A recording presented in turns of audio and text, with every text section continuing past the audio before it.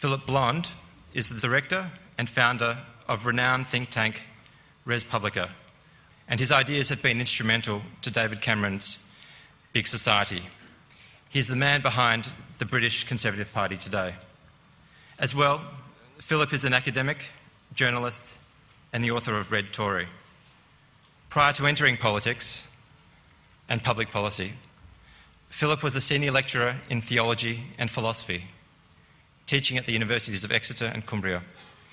He has written extensively in the British press, including for The Guardian, The Observer, The Financial Times, The Sunday Times, Prospect, and The New Statesman, and he appears frequently on the BBC and Sky, as well as foreign media outlets.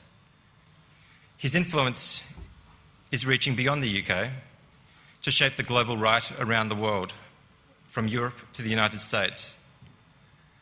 So on the topic of the civic state, let me now introduce to you Phillip Blond.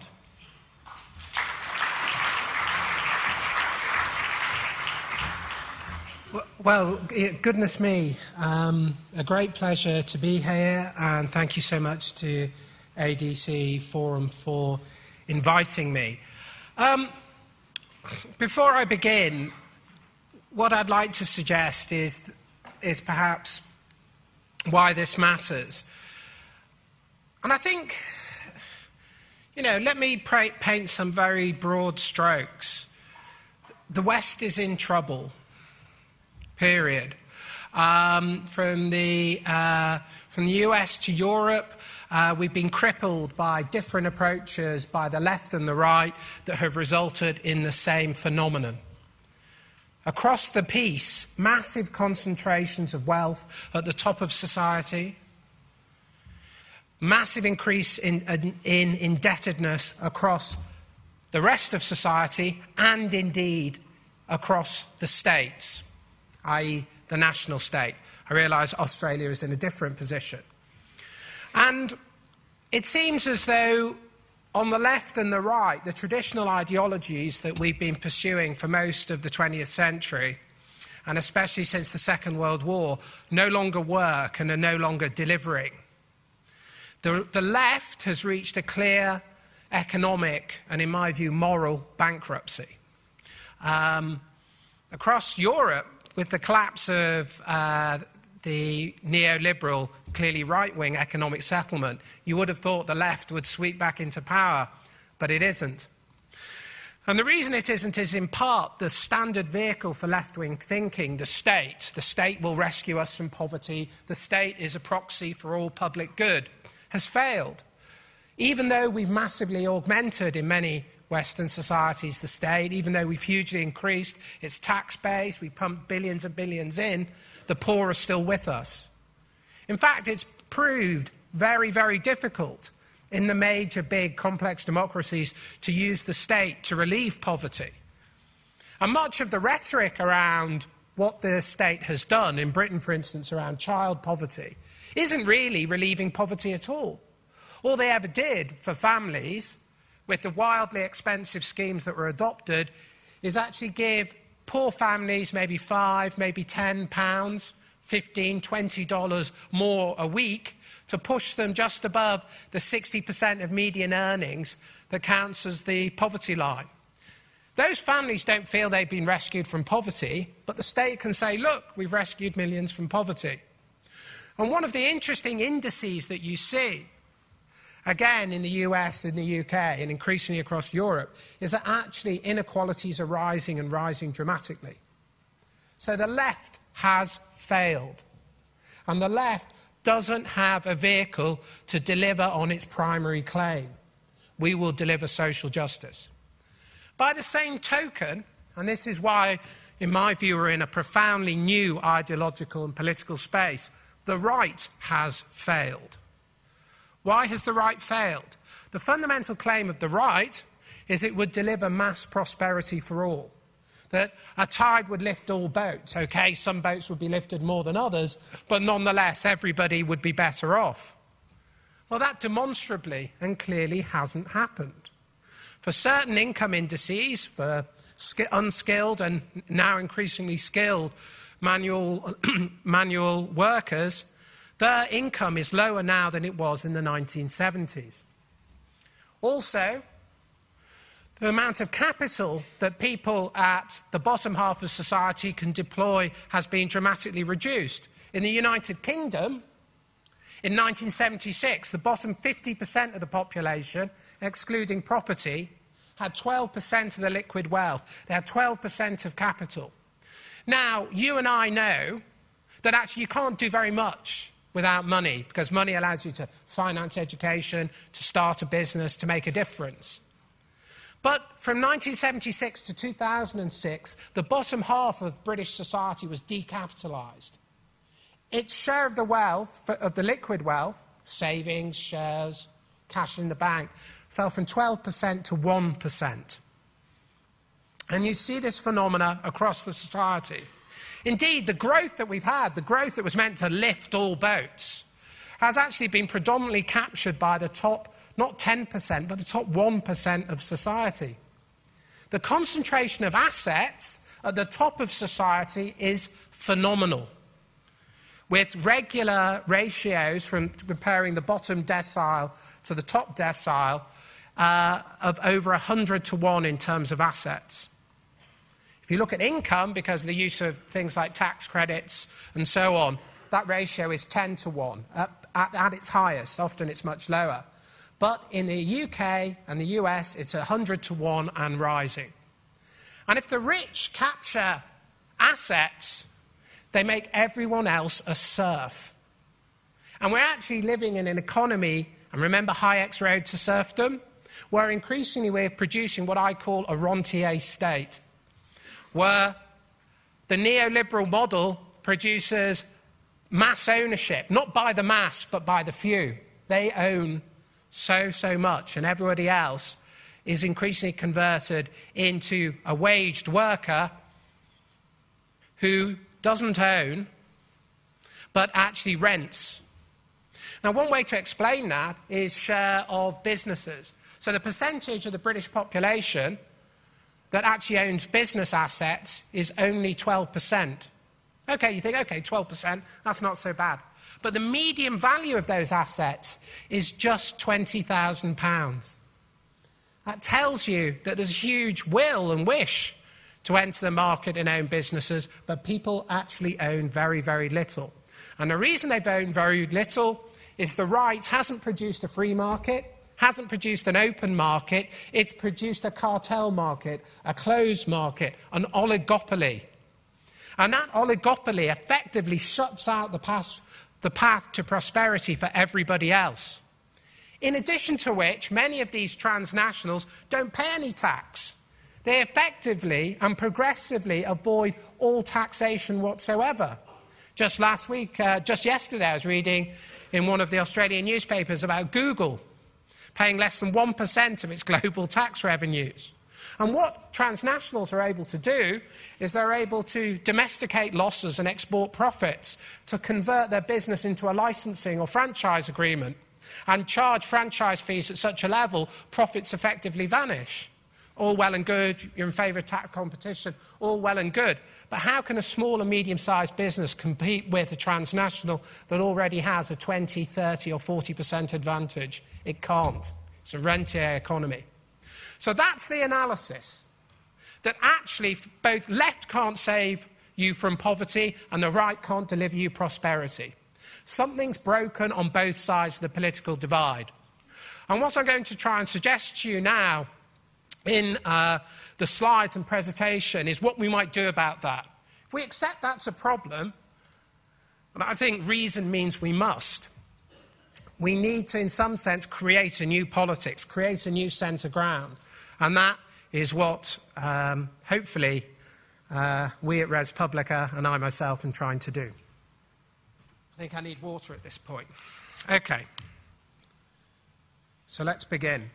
The civic state is essentially an account of what I think is part, if not wholly, the answer to our problems. Okay, history of the left and the right. I've basically gone through that already. But I think the point to make is the path that the left took in the 1930s is it decided that you could never challenge monopoly ownership of capital. The left said, we can't challenge the lock that people have on wealth and capital. What we must do as a state is tax their transactions, is tax their business activities, and use the wealth that we've extracted via the bureaucratic state through welfare redistribution. And we'll just give people who don't own, who don't have access to the wealth, we'll give them welfare supplements. So in effect, the settlement of the left was already a neo-feudal settlement, was already something that said, you know, not everyone can own, not everyone can share, but what we'll do is we'll actually create a generation of serfs who'll never own, but we'll give them subsidy. Now, what I think is interesting is the bankruptcy of that model. And what I want to suggest is we've got to rethink the state away from a bureaucratic agent of redistribution to the state as the primary agent of distribution itself. The role of the state has to move from bureaucratic maintenance of poverty, which I think is what it does. The state doesn't get rid of poverty, it keeps people poor, often by marginal tax rates and often by the interaction between benefits and wages and the marginal tax rates that people feel or experience when they try to move from benefits into work. But more importantly, the state doesn't give people a start in life. It doesn't give them the asset effect. So the core problems, really, are that the state becomes a bureaucracy that actually takes power away from people and doesn't give power back. Now, one of the things that happens with welfarism, and I'm opposed to welfarism because I think it's essentially corrosive, one of the things that happened in Britain in 1945 with the welfare state is the left nationalised society. What do I mean by that? Prior to the welfare state, there were lots of bottom-up, often working-class organisations based not just on self-help, but on community organisation, so insurance societies, health societies, friendly societies. People lived, worked and grouped together to improve the lives of themselves, their families and their neighbourhoods. The cooperative movement in Britain, for example. The state, the left-wing state, rendered all of that superfluous. It said, no, you don't need to work with your neighbours, you don't need to work with your colleagues, you don't need to work with your workmates. The state will offer you one-way rights entitlements. So the state in Britain, oddly, through collectivism, individuated people. It created individuals who had one-way relationships with it rather than with anybody else. And that form of welfarism, that form of mass collectivism that essentially created this new form of individual welfare recipient was hugely damaging to working-class societies. It stopped the bottom-up culture of civic self-help. Now, as soon as that happened, what you actually created was a whole generation of people, for the first time, who were individuals. Now, the interesting thing is, it's the left that first has a philosophy of individualism. Individualism is a left-wing philosophy, it's not a right-wing philosophy.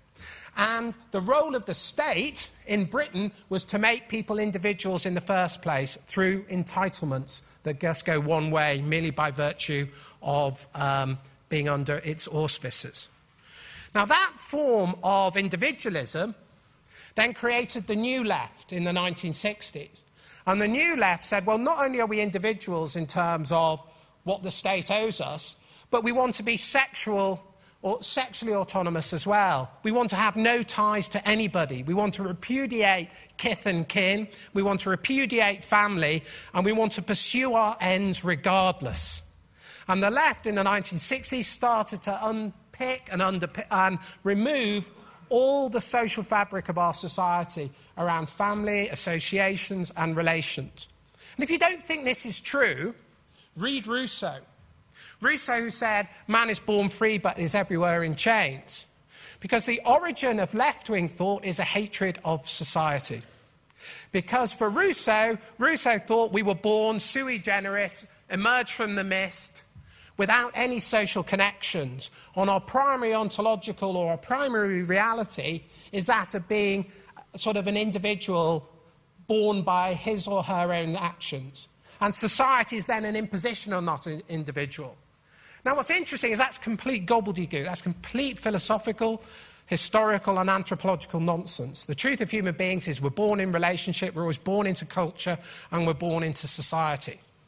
But what happened in the 1960s is a radical form of left-wing individualism destroyed the social fabric of society.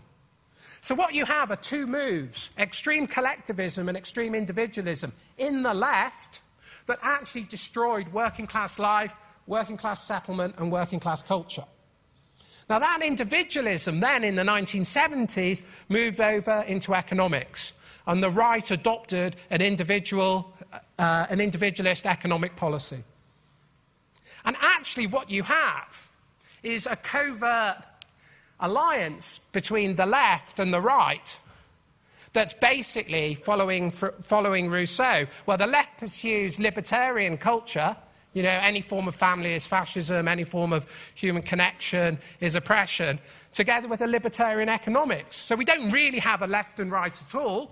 What we have is the same philosophy governing us across left and right.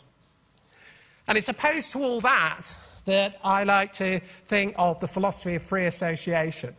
So it's against that ruling paradigm that I want to try and create a new type of civic and social architecture. So that's the big society, or at least that's the hopes for the big society. And for me, the defence of family, human relationships, community and society is a conservative project. Why conservative? Because conservatism, properly understood, is not liberalism. Liberalism might be the outcome of a conservative ground, but liberalism by itself only values individual acts of will. It isn't the basis for articulation of the common good. And conservatism wishes to conserve. It wishes to preserve what's good in society, augment it, and create the conditions for its flourishing. And so for me, the future of conservatism is this new settlement, is this new politics of free association that operates against extreme individualism and extreme collectivism. Because extreme individualism and extreme collectivism are the same thing. The extremes of one produce the response of the other. And if you don't think so, go to Eastern Europe. Go to the societies that had extreme collectivism, and all you see are the worst forms of capitalism, the worst forms of self-interest. Everything's corrupt, everybody's pursuing their own goals at great social cost. So what are the new politics? The new politics are to re-articulate the common good, to re-articulate what this awful oscillation between collectivism and individualism has destroyed. And I think we pursue this common good through a new architecture of the free associations of citizens. So people in towns, cities, villages and groups come together to say what they need, and they create their own approach to solving crime, to creating a state that works for them, to creating ownership, to creating assets, to moving away from merely wage labour to being asset owners, traders, and people with a stake in the world. So if we're going to challenge this, then we have to challenge this post-war settlement. And I believe this is the new 21st century paradigm that will increasingly become the politics and the architecture of the West if we want to escape from where we currently are. So let's sum up the core problems that we hope to tackle. The concentration of assets. Nobody can deny this. This is factual to the most disturbing degree. Now, if you think, well, this doesn't matter in Australia because in Australia we're fine, actually the ratio between the bottom 20% and the top 20% in your society is already 50-1. Those at the top already have ratios of wealth of 50-1. If you go to the top 10% and the bottom 10%, it's 268-1 in terms of total wealth. So Australia is already on the path to the sort of society that has broken down so remarkably in the United States and the United Kingdom. There's the social problem. Now, what's interesting is that, remember I talked about how the welfare state fragmented our society? Work in Britain has shown that social capital, if you like, our connections, our friendships, our relationships, the people who we're connected to, has hemorrhaged. So much so that the weakest societies in the UK in the 1970s, the ones that had the lowest rate of social relationship, are now stronger than our strongest societies today. People are lonely, fragmented, isolated, and unable to link with others. And the lower down the income scale you go, the greater the level of loneliness, the greater the separation. And that's why in the UK we have such a poor rate of social mobility. Indeed, the rate of people in the lowest income groups to rise to the income groups below it is lower now than it was in the 1970s. We're recreating caste and we're recreating class as determinants, and that's true in the US and in Britain. So how are we going to make a difference? Because there's a real civic problem. Not enough people are getting involved. How do we make people associate? The people who do volunteer, who do try to recreate human relationships, they're actually more and more of them, less and less of the hours are being done by everybody, and more of the volunteer hours and the type of people who make a difference are done by a smaller and smaller group. And part of this is because the state keeps accruing power and keeps acting for people, so keeping them passive. Now, some further figures that I've already mentioned. And you can see from these indices that actually Australians are not far behind where the UK was. If you actually look at income inequality, for instance, in the US, you can see that the rise of those at the top has far outstripped the rise of those at the bottom. And if you actually include debt in that, you can see that those at the bottom have taken on massive, massive amounts of debt. And actually, what's happened in the path from the 1970s to now is that in households, all members of the households now work. Household working hours have vastly increased because more people work, but they get less of a share of the wealth for the work they do than they ever did. The highest share of wage labour from the wealth was in 1968. In Australia, the share of wage labour wealth has fallen from just over 63% in the 1970s to approaching just 50% now. So wage labour is getting less and people have to work more. As I said, social capital in Britain is declining. Australians, similarly, are less connected than they were, but precisely, well, you would be because you're subject to similar forces, albeit perhaps of a lesser intensity. But what's interesting is that we have a situation where fear of crime is rising and still rising, but real crime is falling. And we often have the situation where old people, if you will, are in their homes terrified when young people are on the streets. But actually, real crime is diminishing, but people's fear is rising. How do you create a condition whereby people can talk across generations so they can foster social trust, so people's lives are dramatically improved? As I said, if the task is to recreate intermediate associations, to recreate institutions that can make a difference, how on earth can you do it? All of the free actions of citizens working together is being radically diminished. You can see in Australia, organisational membership has fallen from 33% in the 70s to just 18% now. So if we're going to provide a difference, if there's going to be something other than individuals facing the state alone, because if individuals face the state alone, they lose, we've got to come together and recreate a civic middle. So towns, cities, communities have to, in some sense, gain back control over their streets, over their economy, and start to create assets, ownership, and a sense of empowerment that heretofore has been stripped away from them.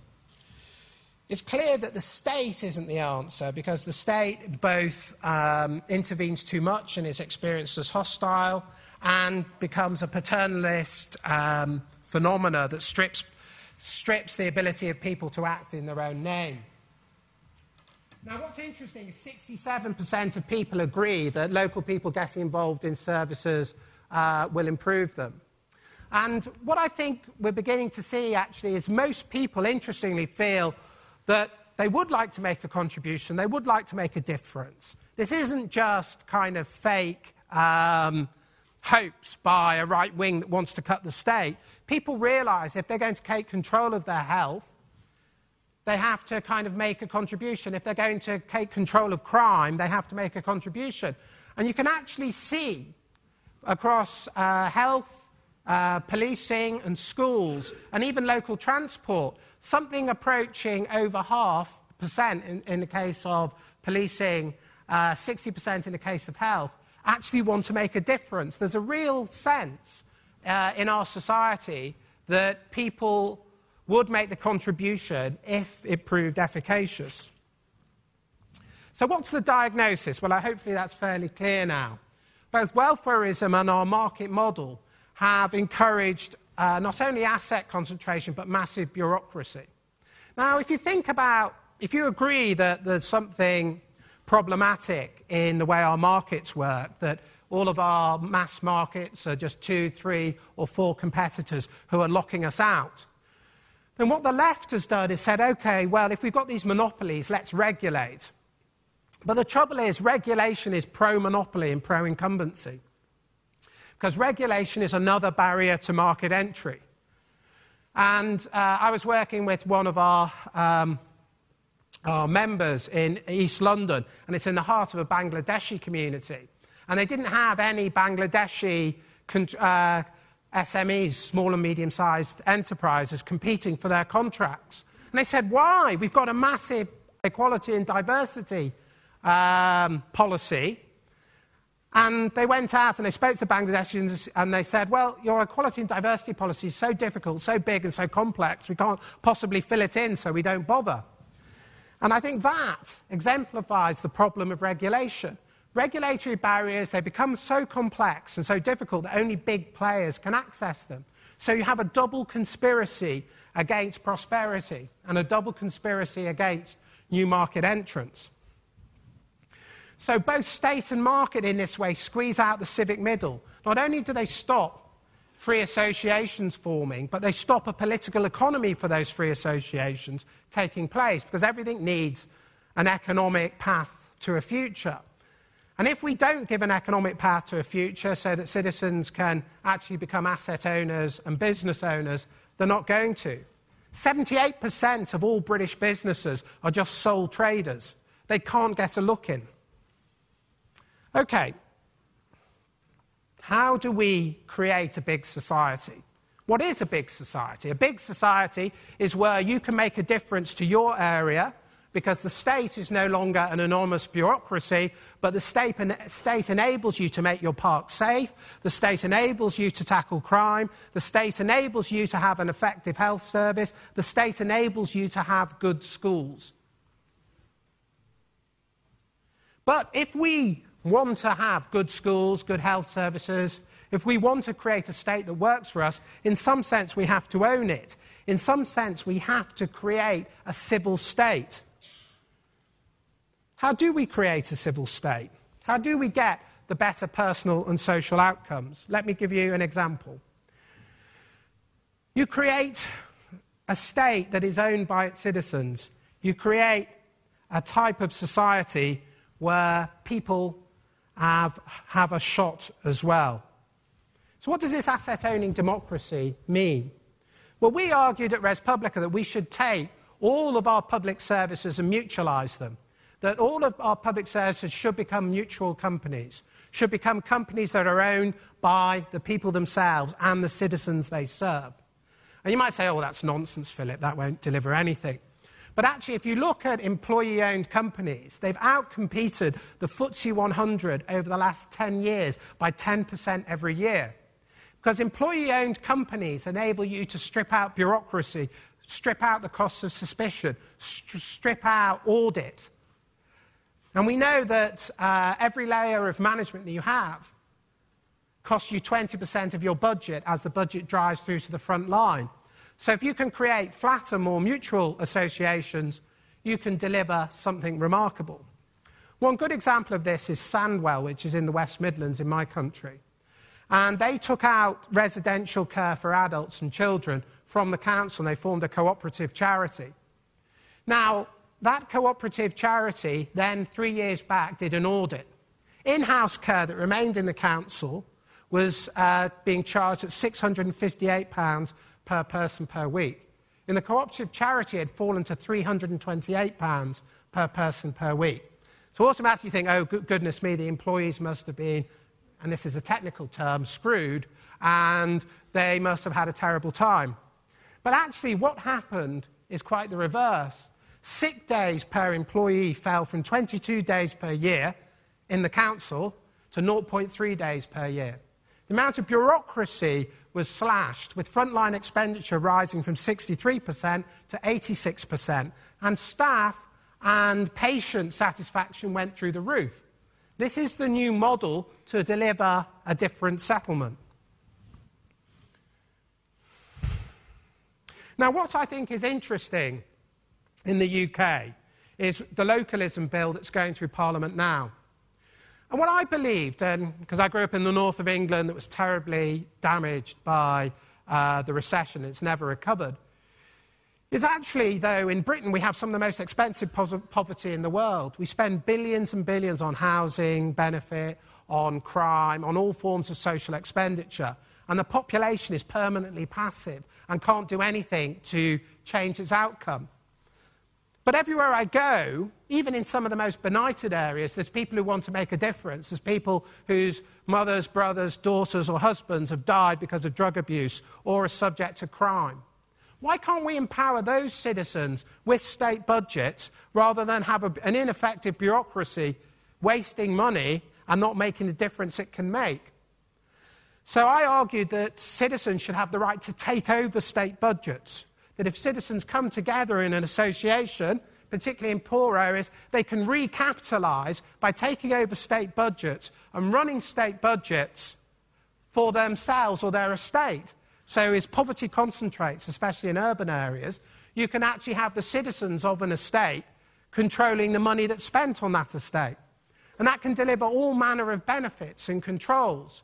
You can actually start to recapitalise those communities because they own the capital in those communities and they can make a difference.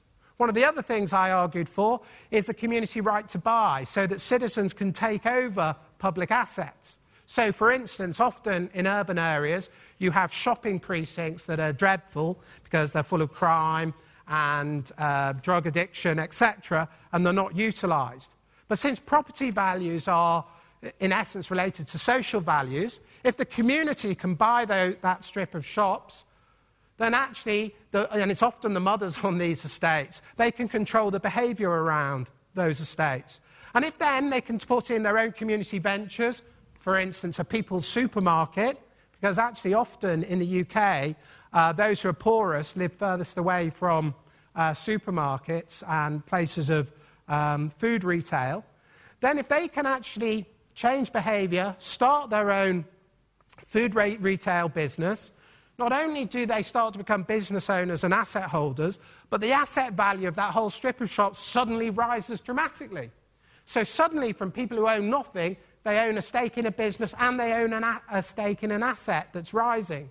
And then you can create all manner of joint venture models. So this is why the big society isn't just about volunteering or philanthropy, important as those are. It's about economic development, enabling people to, as Muhammad Yunus said, move up their supply chain, both public and private, making their own jobs. And that's why I think the opportunities offered by mutualisation on the one hand and right to buy and right to take over and right to challenge on the other offer a genuinely different model of the state. Now, happily, everything that I argued for, and others have argued for, is now in the localism bill going before Parliament. It's happened. It's going to become part of our British policy mix. But what I want to suggest to you is, and the Conservative Party in the United Kingdom are now the biggest agent of workers' cooperatives in the country, far more effective than the Labour Party were. So you can see that what's happened is the state in Britain has moved from a redistributive, welfarist model to primary acts of distribution to recapitalising poorest communities. And I think that's transformative.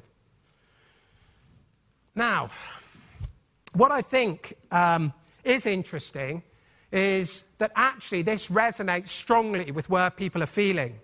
Most people feel that they're actually being burnt by a rabid individualism that actually always empowers people other than themselves. So this isn't sort of some twee wish that doesn't find a resonance, certainly in the British population. Actually, I think it will find an increasing resonance and receptivity across the board because people intuitively know the system we've been following kind of is broken and doesn't work. There's all sorts of exciting new policies to bring about the sort of change that I'm talking about. One of the things about people who are unemployed is they're time-rich and asset-poor. But if you can create time banking schemes, not where people exchange time, you know, I'm an accountant, I give 2 hours, somebody does my garden. That doesn't work because our communities are so mobile. But if you can create time banking schemes whereby people do the social good for their community and the council can offer money off leisure facilities for the social good, they work incredibly well. So what you can do is you can start to rebuild social capital in our most fragmented communities. And if you think loneliness doesn't matter, if you think, oh, this is all nonsense, all the evidence is against you. Loneliness is a causal correlate of mental illness, drug addiction, crime, alcohol abuse, drug abuse, mental illness, obesity. If you start to tackle these so-called soft factors, you start to solve hard factors, and you save real money. There's other very interesting things. Social impact bonds. This is the first time in the world that I know of where you actually have the capital markets linked with social outcomes. Prisoner reoffending. Now, what's interesting is the state is a very poor parent, as you no doubt will concede. But the state is a worse rehabilitator of criminals. Generally speaking, out of every cohort released in Britain, 66% of those who are released in 2 years not only will reoffend, but will be reconvicted. Nearly 2/3 of prisoners are reconvicted. And think of the human misery that involves, not just for the prisoners themselves and their families, but for their victims. I believe burglary is an offence against the person.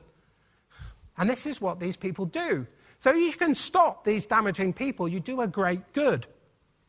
What's interesting is if you let charities, often faith-based charities, if you let people care for people rather than the state, you can have dramatic effects. So if the normal rate of reconviction is something like 60 to 66%, depending whether it's men or women, what do you think social charities, often faith-based, can get reoffending down to? Not 50%, not 40%, not 30%, not 20%, but in certain cases, 15%. People can be saved from that life. Now, that produces millions and millions and millions of pounds of savings. But how do you fund the project that stops people from going back into crime and prison? Well, what you do is, as a government, you create a bond. You say to these intermediate groups, these charities and social enterprise organisations, you say, if you deliver this percentage fall in the reconviction rate, we'll pay you X. And that contract then is taken to the private sector, and the private sector funds it through a bond. So then you have a financially sustainable way to genuinely tackle something as difficult as prisoner reoffending. That's the sort of transformative element that's operative in the big society.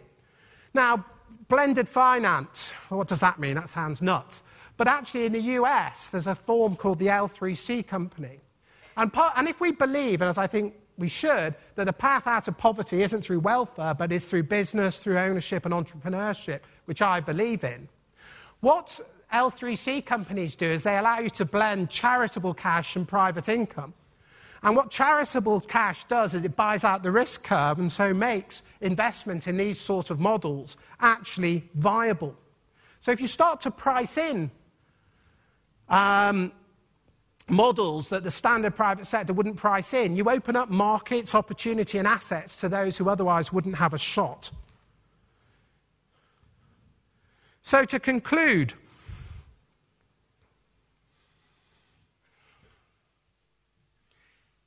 lots of evidence in the UK shows that actually you can make a transformative difference to the state and the market by creating a new participative model.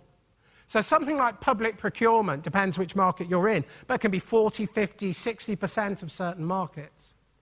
And if you can have something like citizens-led commissioning, so the UK government has said actually 25% of certain public procurement has to go to small businesses. Under New Labour, all business went to just 3 companies, Serco, G4S and Capita. All very good companies, excellent in some cases, but not empowering ordinary people, or not empowering people often at the bottom of society to get out of their circumstance. But what the new British government's doing is trying to encourage the formation of social enterprises, people who can solve their own problems through actually competing for public sector budgets. And by having new low bureaucracy, minimal participation models, the aim is to increase that to 25% of all public procurement, to open up the market for small and medium-sized enterprises so we stop the capture of the market by oligopolies and vested interests. So what am I suggesting to you? I'm suggesting radical new conservatism is about what radical old conservatism was about. In the 19th century in the UK, all of the progressive social policy was driven by the Conservatives. The Conservatives, often Christian, led the fight against slavery. The British state was the first major state to go against slavery, and it deployed the Royal Navy against slave ships. The working hours bills, it was actually the Whigs in Britain who wanted working class women and children to work 16 hours a day. It was the Tories who were behind the 10-hour bills, the factory bills, the bills to prevent children and women being exploited. All of this led to Disraeli in the 19th century, where Disraeli's Reform Act was far more radical than anything Gladstone was coming up with. And why? Why? And what I want to suggest to you is conservatism isn't about an individualist assertion of self-interest. That actually comes from the liberal tradition and from the left tradition. Radical conservatism is organic one-nation Toryism that is committed to the good of all. And in being committed to the good of all, it has a critique of that extreme collectivism and that extreme individualism. And that critique is about recreating the civic middle, where people can work together to change everything. And this means that actually conservatism is the new pro-social philosophy. Conservatism wants to create a civic state that's owned by people. Conservatism wants to create a market that works for all people. It wants to moralise the market. And if you create a market that genuinely includes everybody and isn't based on some Marxist analysis that the Conservative Party conforms to of essentially creating just low-wage workers, but if you actually create what the visionaries of the market, Frank Knight and Hayek, argued for, which is a capitalism working for all, then you create a market that delivers for all, and that's a moral market. And the key to this is rebuilding an associative society, rebuilding a society that works together to create the society that we all want to live in. And so to conclude, most of us know what we want. Most of us, we want streets and areas that are clean, safe and green. Most of us don't want poverty. Most of us want our fellow citizens to do well, and in so doing well, they won't threaten us. Most of us want economic security, not just for ourselves, but for our friends, our family, and crucially, our children. And yet everything about our society is making ourselves more economically insecure, more reliant on debt, more individuated, less able to associate, less happy. We can create the new politics that speaks on what people want. I think it will take the centre ground, and I think it's the future of Western politics. Thank you very much.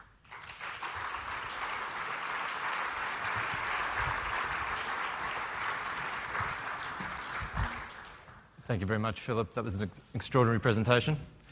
Perhaps we could turn the focus, I guess, more specifically to Australia. And before we open up for questions, conservatism in Australia probably refers more to conserving liberalism than it does the notion of conservatism that you've been discussing.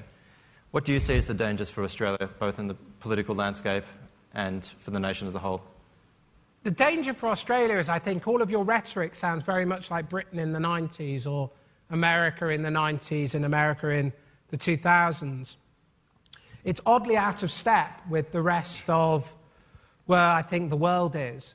And there isn't a critique of the paradigms that essentially have bankrupted the United States nearly and bankrupted Europe.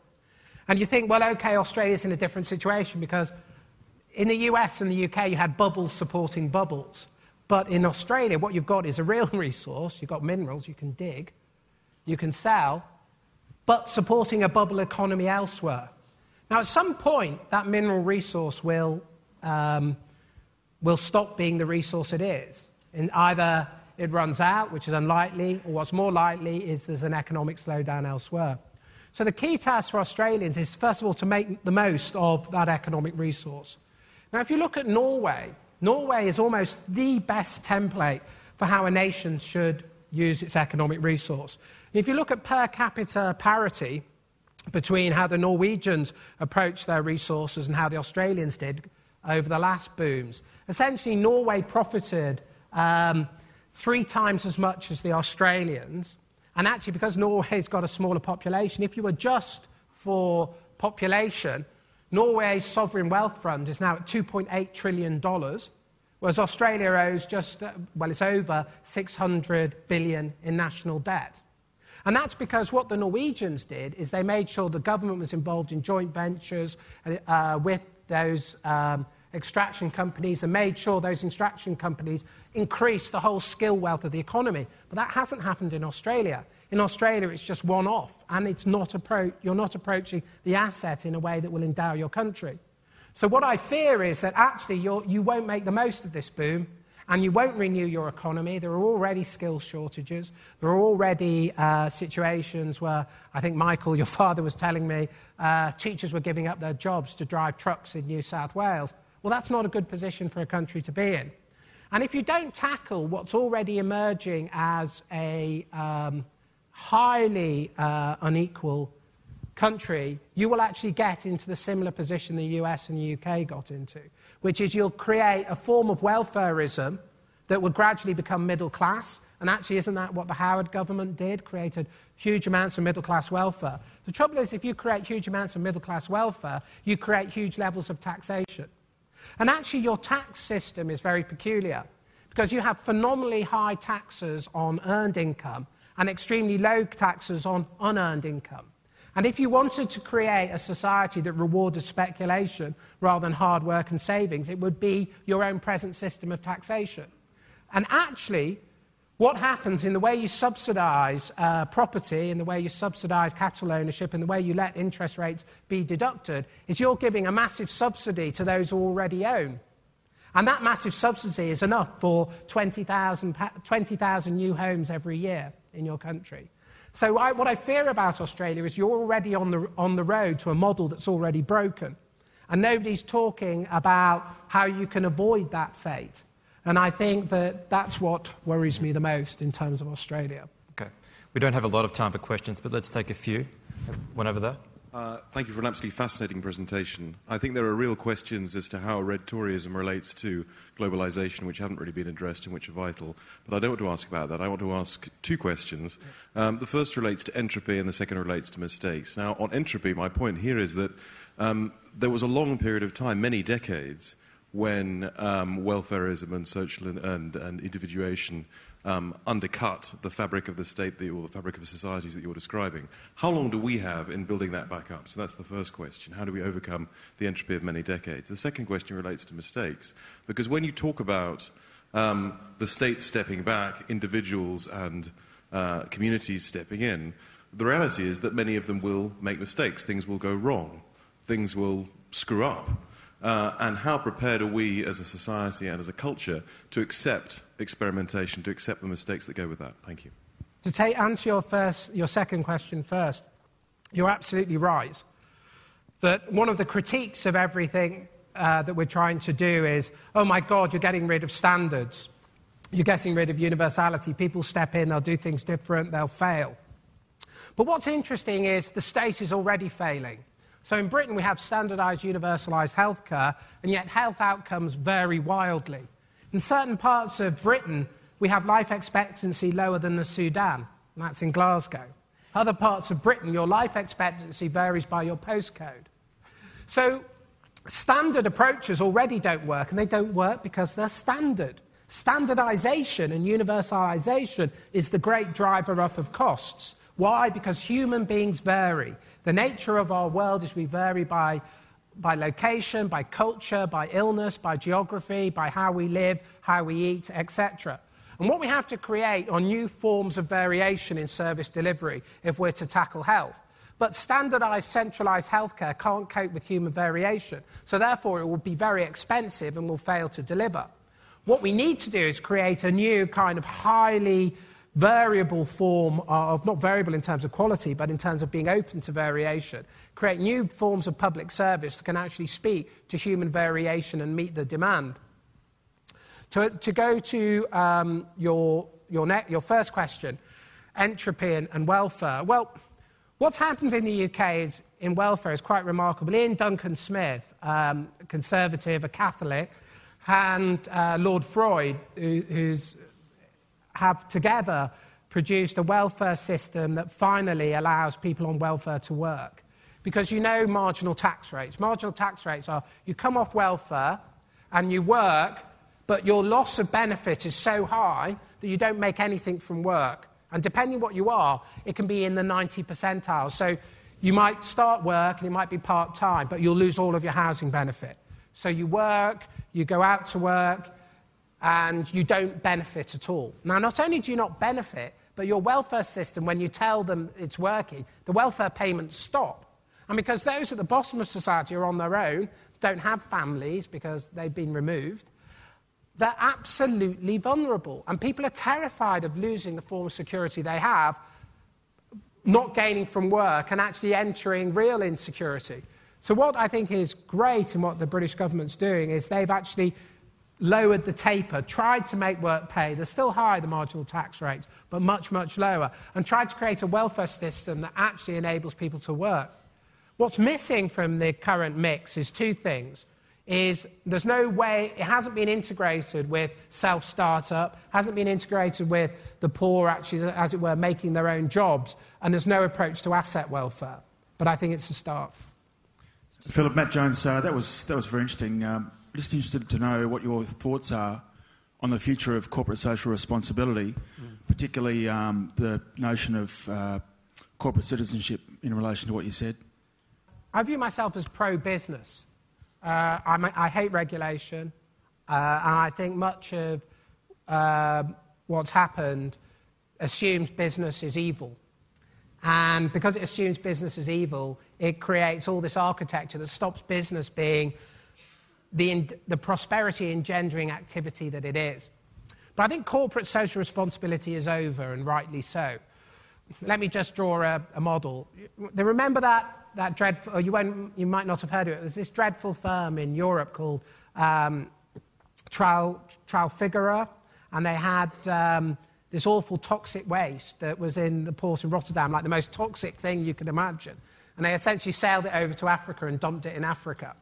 Now, corporate social responsibility, if that firm that said, OK, we'll sponsor a local football team in Africa, would be a coherent corporate social responsibility model. So corporate social responsibility doesn't work if your business model is already damaging, and then you just sponsor a football team or do something nice for kind of people on a Wednesday.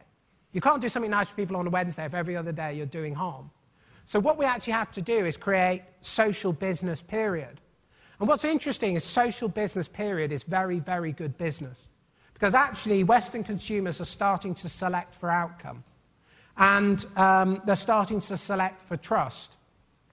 And if you as a company try to create outcomes that people won't select for, over time you'll be damaged and you won't become a trading platform that can work. So I think the future of 21st century capitalism is trust. Take, for example, eBay. So if you'd said, sort of before eBay was invented, you're going to be able to buy football tickets off somebody 300 miles away who you've never met, you're going to send them money and they will send you football tickets, you'd be laughed at. You'd be so foolish idiot. How laughable. And yet that's what's happened. And why does it happen? Because people's reputations are now worth more than any individual one economic transaction. In that way, we're curiously medieval. We're recreating the paradigms of the Middle Ages, in part through 21st century technology, because reputation is now worth more than anything. And then being a reputable trader, getting star ratings, means people will always deal with you. And if you don't have to go through due diligence, if you don't have to go through audit, if you don't have to go through compliance, you create an economic model that is highly, highly efficient.